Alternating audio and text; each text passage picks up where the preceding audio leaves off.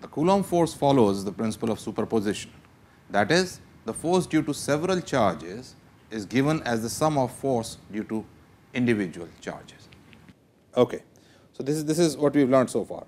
Now, because of this nature, suppose I take now charge q 1, q 2, q 3, q 4 and so on, and try to find what is the force on a given charge q.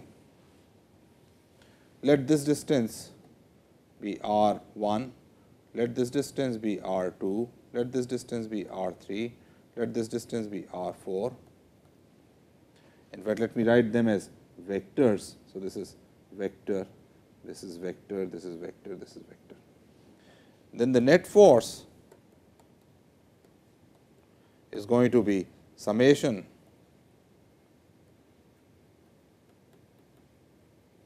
of individual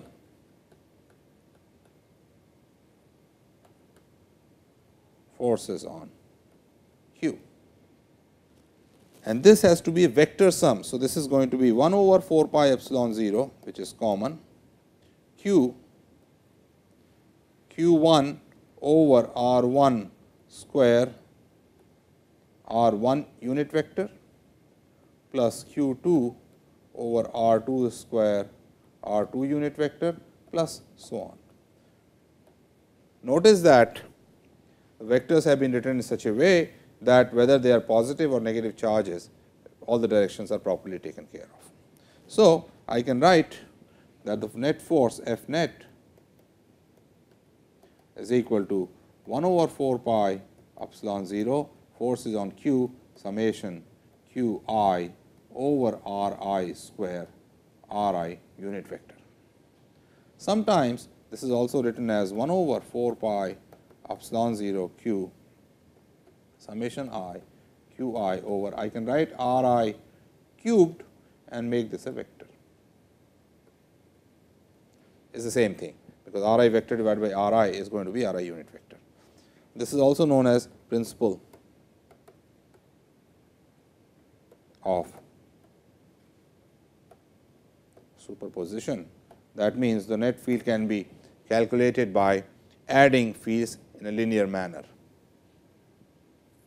What it also means is, if charge q 1 is doubled,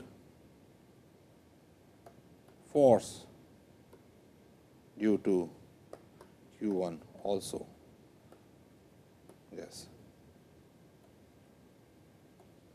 doubled. Okay. So, now let us use this to calculate forces on some configuration. Suppose I have two charges, example 1.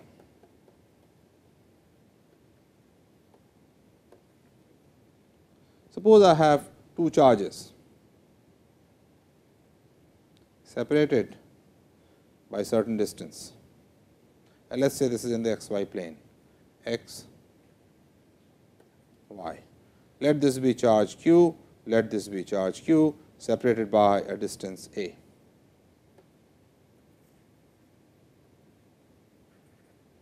And I put a third charge q at a distance x from them. This is q.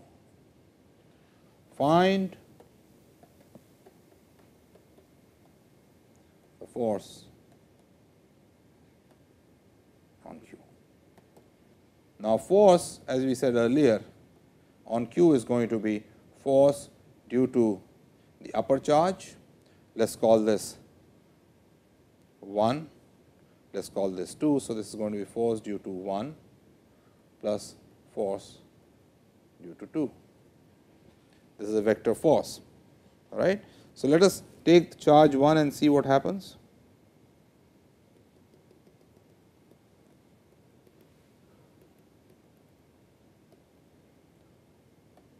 Here is charge 1 q, here is charge q, this is at a distance x, this is at a distance a by 2. The force is going to be given by this vector. So, F 1 is going to be 1 over 4 pi epsilon 0 q over, what is this distance?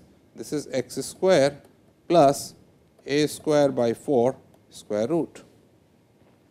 Square of that is going to be x square plus a square by 4 times unit vector in this direction. And what is this vector? This vector is nothing but this vector minus this vector.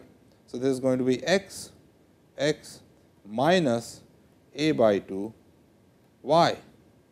That is a vector from charge 1 to q, charge 1 to q, and therefore, unit vector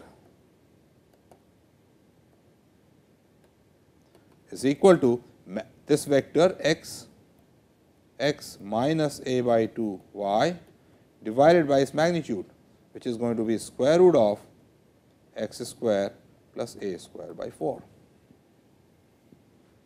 So, I put this here, I am going to get that unit vector x minus a by 2 y divided by x square plus a square by 4 1/2. So, that my final answer in this case is 1 over 4 pi epsilon 0 q over x square plus a square by 4 3 by 2, which is nothing but the distance power raised to 3 times the vector x minus a by 2 y. Let me write again. I have this configuration, charge q here, charge q here, charge q here, at a distance x, a by 2, I am calling this charge 1, I am calling this charge 2, then force F1 we figured out is 1 over 4 pi epsilon 0 q over x square plus a square by 4 raised to 3 by 2 x minus a by 2 y. Let us see if it makes sense. It tells me that the force in the x direction is this way and force in the y direction is in the minus direction, which is perfectly fine, because the net force is going to be like this, x component is like this and y component is like this. I can similarly now write F2. F2 has the same magnitude, except that it is along this vector. And what is this vector?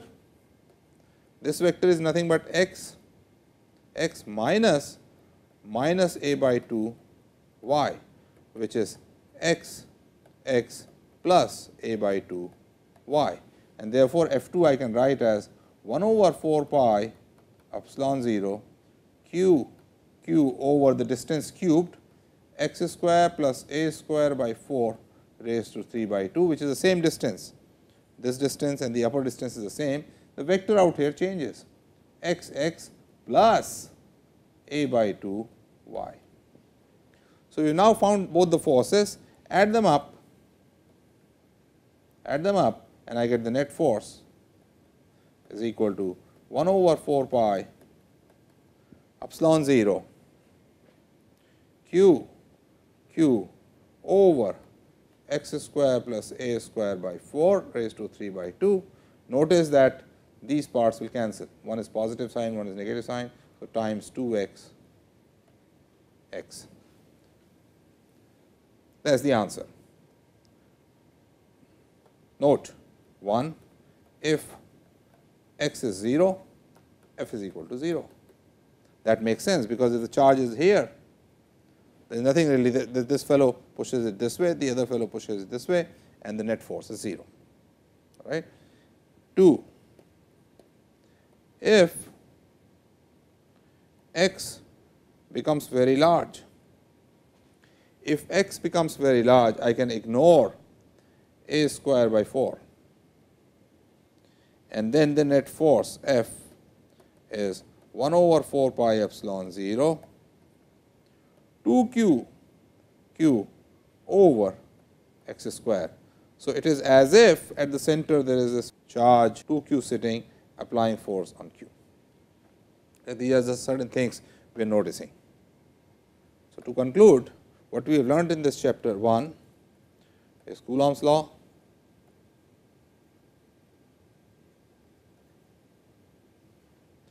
how to calculate